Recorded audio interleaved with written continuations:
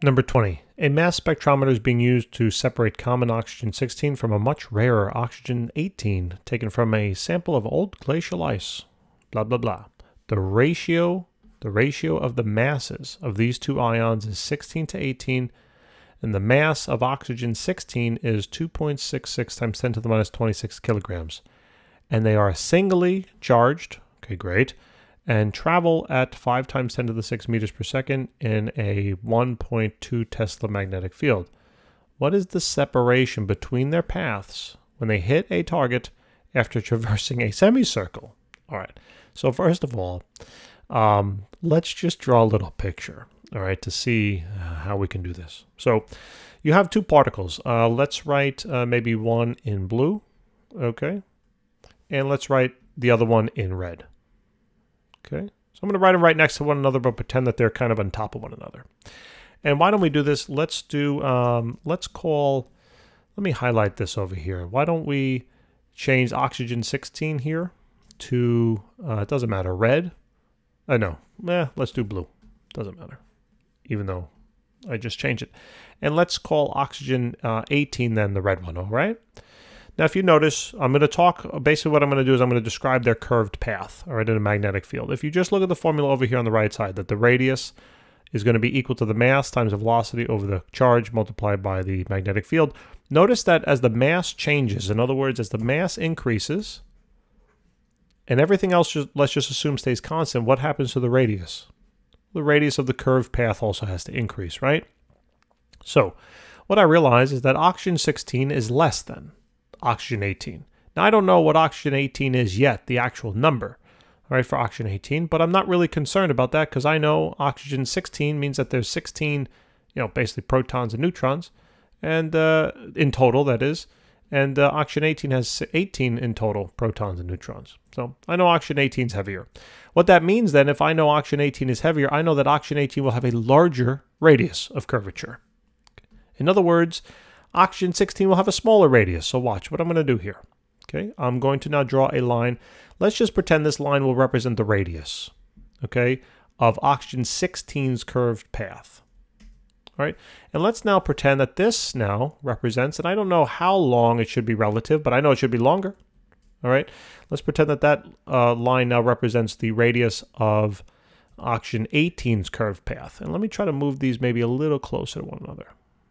Okay, now what I'm going to do is I know the blue one is going to move in a circular path. Okay, so I'm going to do my best, thank God for autocorrect though, to do this. That's a good circle, but it's not with that in the middle. That looks a little better to me for the blue. Okay, I'm not going to get too particular here, but it looks to me like this blue line now, right here, will represent the radius, right? If I had two of those, it looks like it would create the diameter now, all right? I'm going to leave it, though, as the single radius. Now what I'm going to do is I'm going to do the same thing, but this time I'm going to do it for the red, okay? So bear with me for a second. So let's draw a bigger circle. Hopefully this looks kind of like it. Let's see. I don't know. That might have been a little bit too large. Yeah, just a tad. Just a tad. One more time. Hopefully that one works. That might look a little more reasonable. Let's check. So let me see. Let's see how close I am. Copy. Paste. And I think I'm way off. Yeah, I'm way off. So why don't I do this? I have an idea. Why didn't I think of this before? Here's an idea, right? Let me check the blue one now. Copy.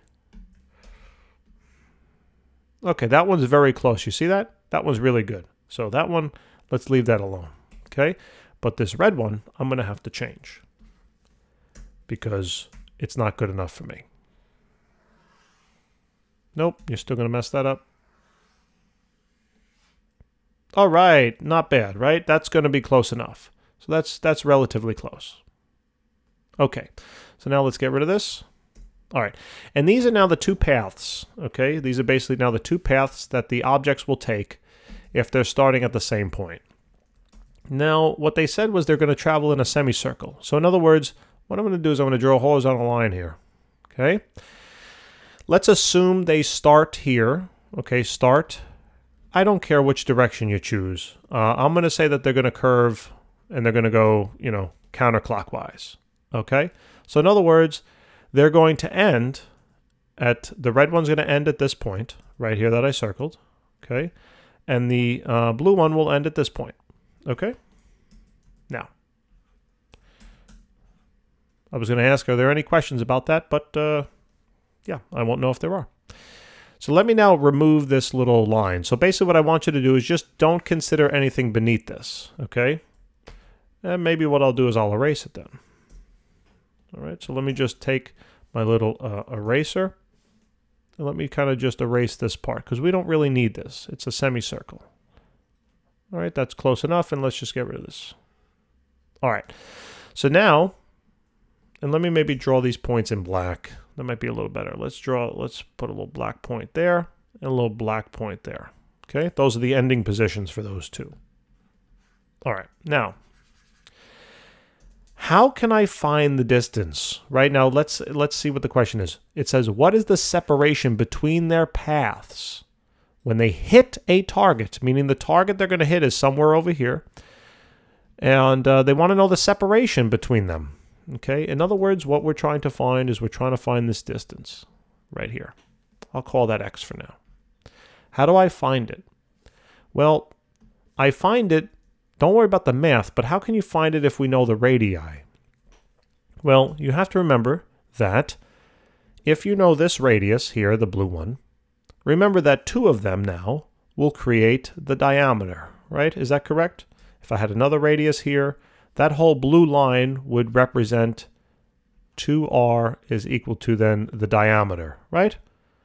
Hopefully that makes sense for that blue circle. Now the same thing is I'm going to consider now for the red one, okay?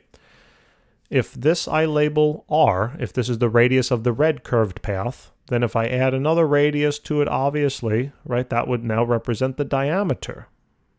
Okay, so there'd be another r there, right? And that would now be that the 2 radii for that would equal the diameter, okay, of that red circle. Now consider this. If you know the diameter of the red circle, and you know the diameter of now this blue circle, I know it's only a semicircle, but who cares, right? How do you find this now piece? How do you find that? Think about that. If pretend this red highlighted area was 20 and this was 15, how would you find this distance? You're like, oh, 5. Yes, that's what you would do, right? That's what you would do. You basically have to do this. You take the diameter of the red circle and you will now subtract the diameter of the blue circle. And that will then give you your answer. And remember that the diameter of the red circle is simply 2 radii, right? And the diameter of the blue is essentially 2 radii for the blue. And that's the same thing as getting your answer. So notice what I realize now. I realize, heck, if I can just solve for the radius of curvature, right, for the red charged particle, the red oxygen-18, and then I could do that for the blue one as well. And then I can find my answer, right? So that's what we're going to do. We're going to use this formula, okay? So let's do this. Let's start with oxygen-16 because they gave it to us. So I'm going to do the blue one, okay? So the radius, I'll just write of oxygen-16 is going to be equal to the mass of oxygen-16 times the velocity of oxygen-16, all divided by the charge of oxygen-16 multiplied by the magnetic field that oxygen-16 is experiencing. So the radius of oxygen-16 will equal the mass. Now they gave it to us. Look at that. 2.66 times 10 to the minus 26th. What's the velocity? Well, they told you. They're both going to be charging at 5 times 10 to the 6th. Good. 5 times 10 to the 6th. Okay. What is now the what is now the charge of oxygen-16? And they said that they are a singly charged.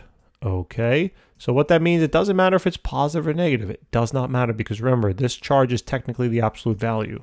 So what's the charge value of a single unit of charge? It's an elementary charge that is known as either a single charge on a proton or an electron. It doesn't matter. It's 1.6 times 10 to the minus 19 coulombs. And then multiply that by the magnetic field that they this oxygen-16 was placed into. So now here is the radius of oxygen-16. Take out the calculator and calculate it.